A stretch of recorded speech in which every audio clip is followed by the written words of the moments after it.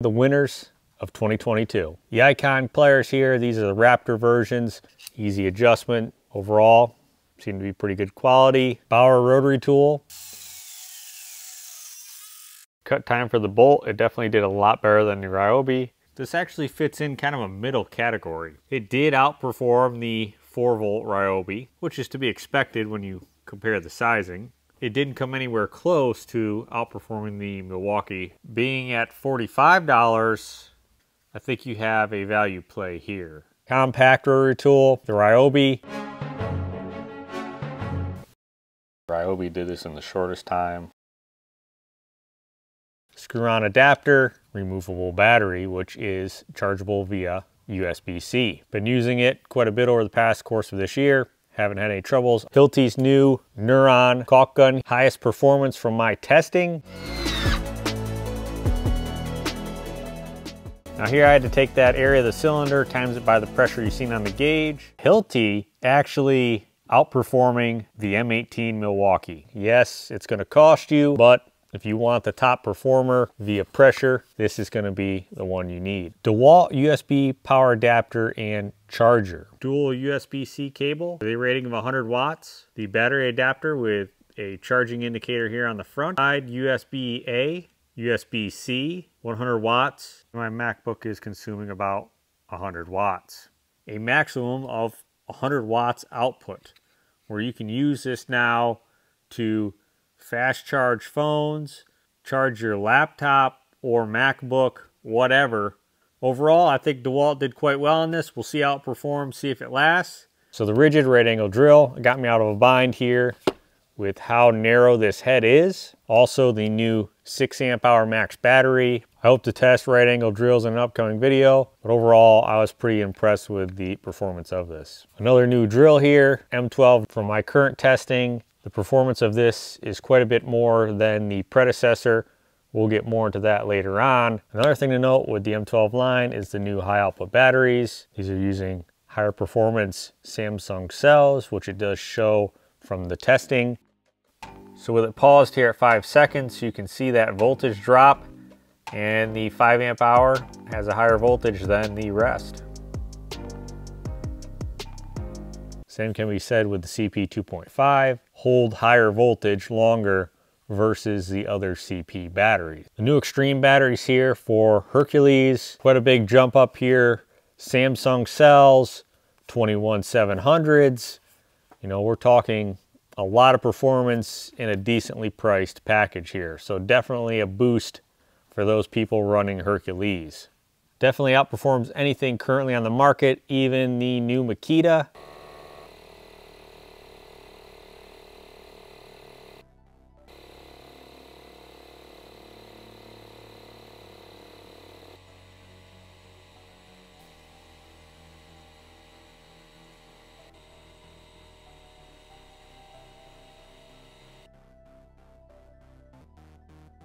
No surprise here, the Milwaukee is #1 with Makita right behind it, and then the Rigid.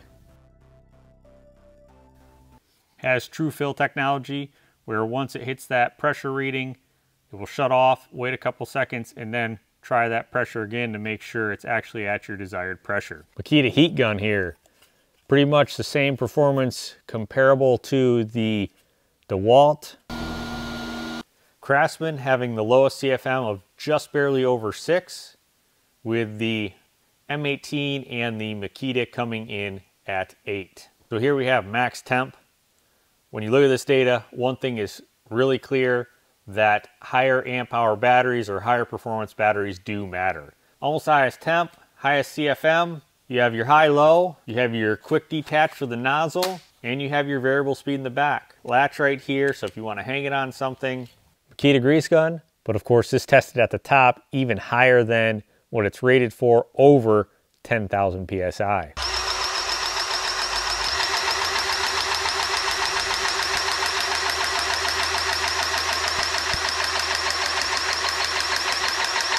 The data from the results of running this test.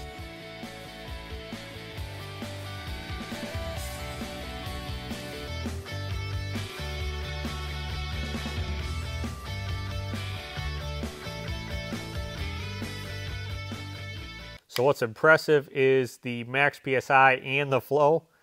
I mean, a max PSI of 11,700 PSI with a flow rate under load of about 9 ounces. 2-speed pump with auto shift down if needed.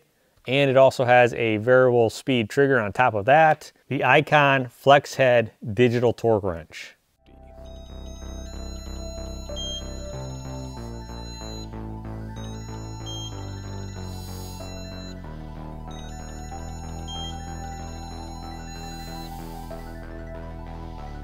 So here on the percentage graphs, that after we factor in the plus or minus 0.5% there of the actual tester, for the most part, they are within spec. Snap-on, after the factor of the plus or minus 0.5% there, is a little bit out of the claimed 2% accuracy.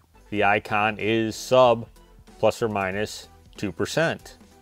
The LED indicators on both of these, the Icon was better. You know, on top of the torque wrench, there's more LEDs on the Icon, which gives us a more clear indication of how close to the desired torque we actually are, versus the Snap-on here, orange, right to green, and right when those two green LEDs light up, you're at it.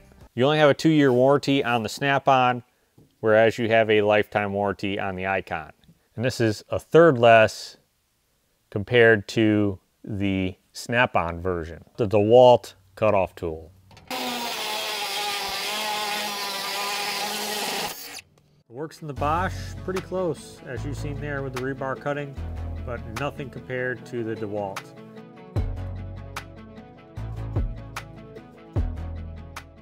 I definitely prefer this holder up here. You got a metal holder to keep that Allen wrench in. Yes, it is the most expensive at $180, but if you're running the DeWalt line, this is it. The Power Stack battery this year, a rubberized base there, so that when you set the tool down on a surface, you're hopefully not marring that surface. More compact, higher performance, overall a pretty big gain for those guys running DeWalt. Hopefully we see the 5 amp one before the end of this year. Top of the list to me is this mini ratchet Icon set, T10 all the way up through T40H, tamper-proof torques. It is flex head, so it'll go straight 90. It is 60 tooth. You can slide the extension through, use it as a T-handle there. Traditional extension, you know, with your bit there. Definitely a really good value if you're looking for something like this. So there you have it. There's my winners from testing this year. Let me know in the comments below which new tool releases this year you've tried and your experiences. Thanks for watching. I hope to see you on the next one.